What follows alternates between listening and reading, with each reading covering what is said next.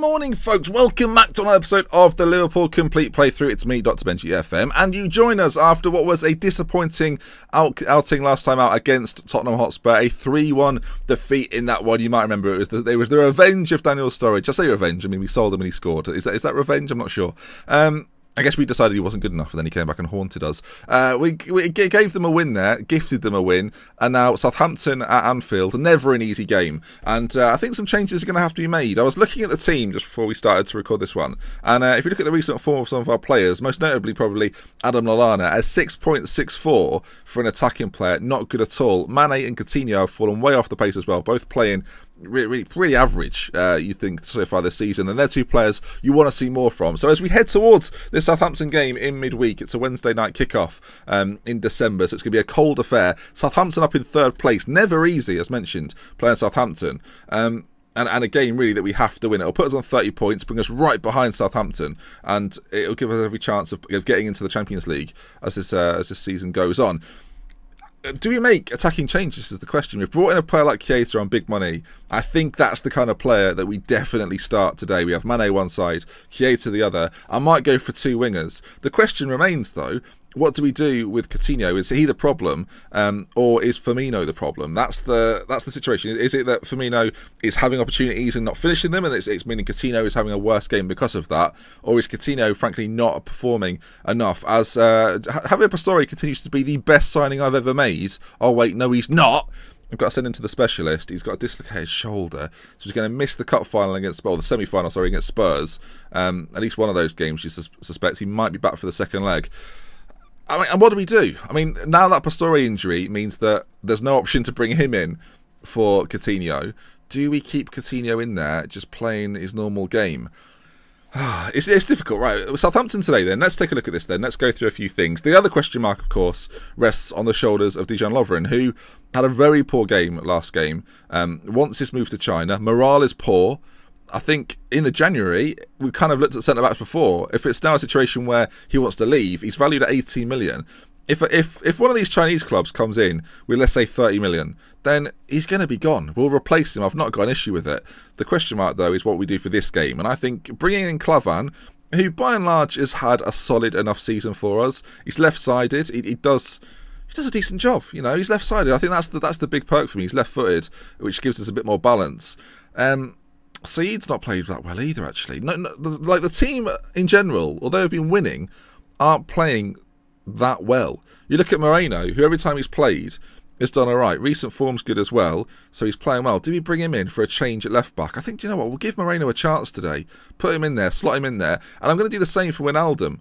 I think I'm going to give him the start ahead of Emre Can, who again is another player that's having an okay season, but isn't excelling in necessarily the way I was expecting him to. Everyone else will keep out there. I think we'll do that other change as well. Sorry, Lallana to come off then. Keita to go out there to play as a winger on that left-hand side.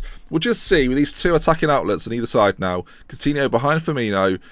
Will it bring something about? The midfield change as well. A lot more athletic now. I like Shan. He's an imposing figure in the centre.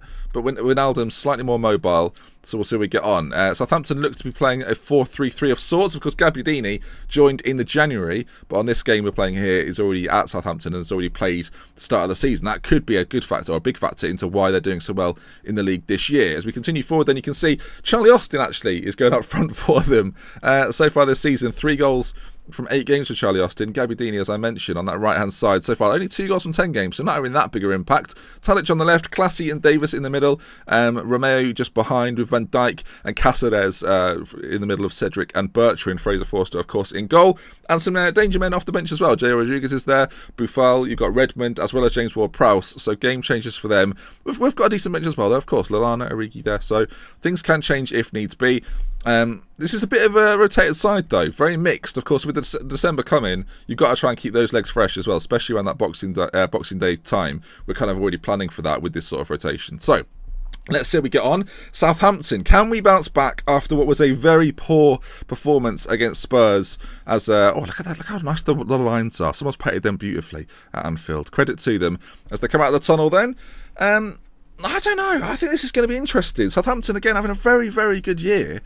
And against the better sides generally, we've done okay, but against sort of Watford, for example, we faltered. Now, I wonder if Southampton are kind of that sort of team, rather than this Manchester United or Arsenal, Chelsea, a team where we can spring counter-attacks. I don't know how we'll do if we're fully in control of the game.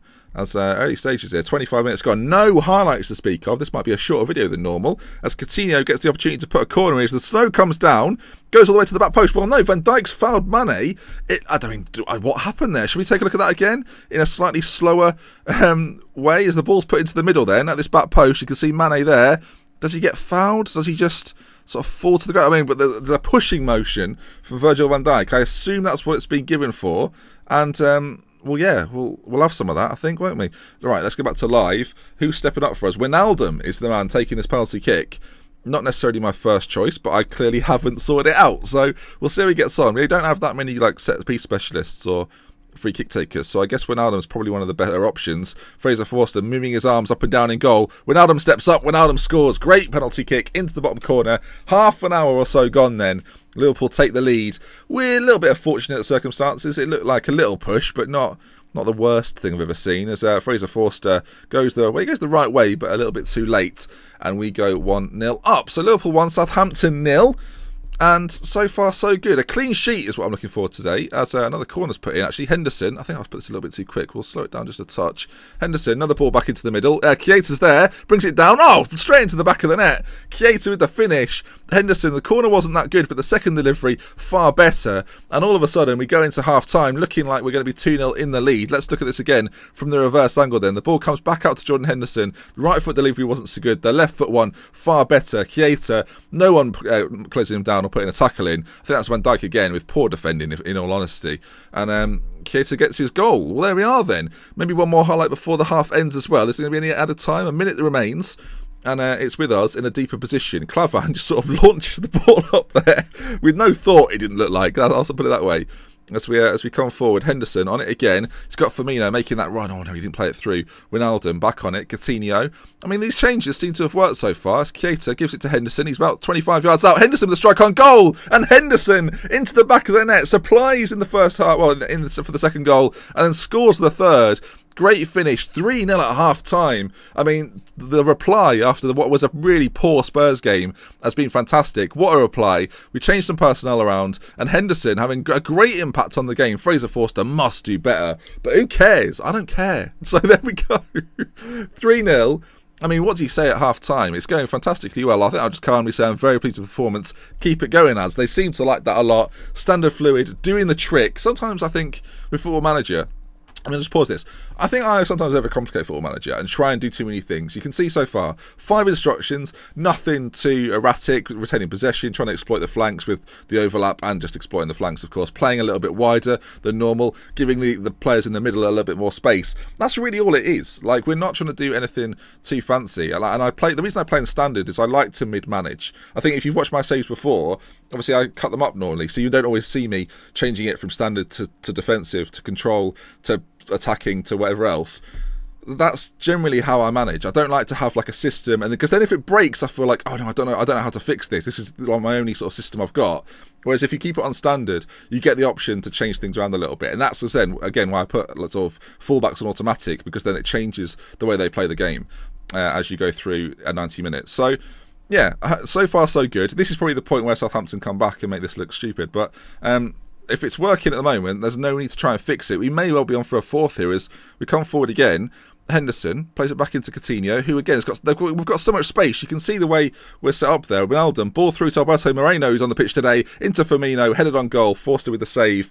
But again, a good move from us. And you can see from that attacking move. In fact, let's just look at that again in a 2D. We're going to do a little bit of analysis. I hope you like this sort of thing.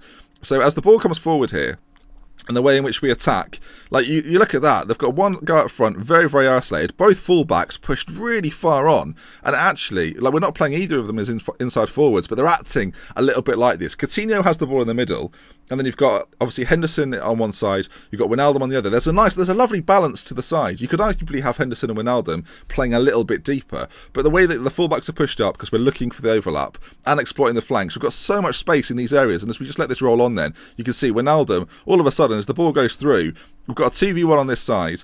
We've got Klein still sort of occupying that guy back there, and Henderson almost becomes a free man in the middle, because as the ball comes across, there's so much focus on Moreno's ball coming in that Firmino manages to find himself a little bit of space as well. And as you see there, the way it stops, all of a sudden we've got 5 bodies in the area, Henderson on the edge. If the ball's knocked out, Wijnaldum's there as well. We've got just a 2v1 up top, so we're not in any danger of being counter-attacked from this position as long as Klein gets back quickly. Like Moreno and Klein occupy their defenders so much that we've got so much time and so many options to do things in offensive areas. So there you are then. A little bit of tactical chat there as we'll go back to 3D. But there you are.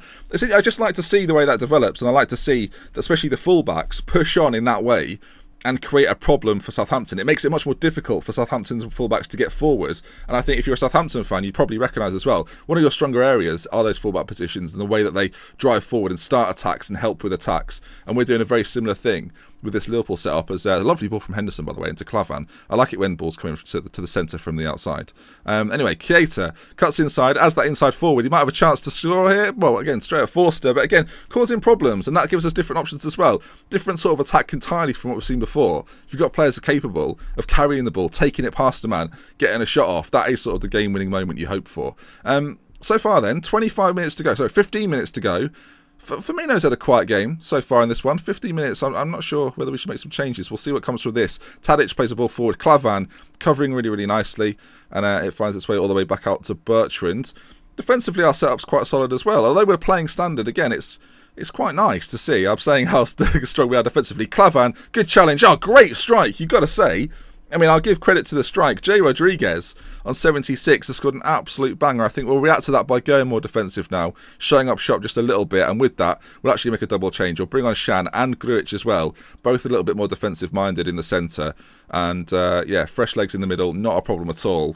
We should now just be able to see this out. 15 minutes to go. I'll be happy if we see no more highlights, let's put it that way. Of course, we've still got the option of our wingers causing problems as the ball's headed all the way up to Grujic. And Klavan goes close. It said a wasted opportunity at the bottom there. I'd probably agree with that. So we could have had 4. But 3-1, I said before the game, it would put us a point behind them. It would get us right in that mix, in that top 5, top 6. And it seems to have done so as another goal comes in. Klavan heads down for Joel Matip, who's very, very happy about it. You've got to say, 4-1 though.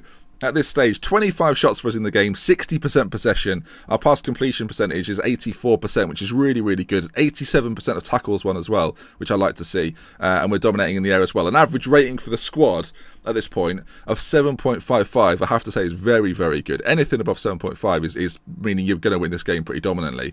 As the ball's played in, Mignolet claims as well. He's had a good game, apart from the wonder strike from Rodriguez. You can hardly be critical of him. As that's probably going to wrap things up then. And a good win for us. We don't really rise that much in the table, but you can see from the league table, 30 points. Now, with leapfrog Watford there, we'll just go back to that actually. If we just passionately say, well done lads, it was a good win for us. We'll just go back to the league table. You can see on this side, Tottenham still top of the table then. Bournemouth keeping pace with them. Both sides actually drew that game, which brings us all a little bit closer together. Arsenal beating Everton. Southampton, of course, being beaten by us. And Manchester United drawing with Watford has given us the opportunity to leapfrog them. And now we're right in this mix then. The top 7, very, very congested. In fact, we'll extend that to a top 8. Chelsea on 28 points. It's very, very tight between that and 3rd place. And it should make for an exciting Christmas period. We'll see where we come at the end of it then. And a good win for us then. And if you've enjoyed this episode, please do leave a like on it. If you want to see more, subscribe to the channel. And let me know what you thought about the little tactical thing we did in the middle there. Did you enjoy it? Maybe we'll do some more of that. Right then, that brings us to the end. We love with care from me to Until next time, I'll see you again tomorrow for another episode of this. Goodbye. Goodbye. Goodbye. Goodbye. I won't wave. I've already done it.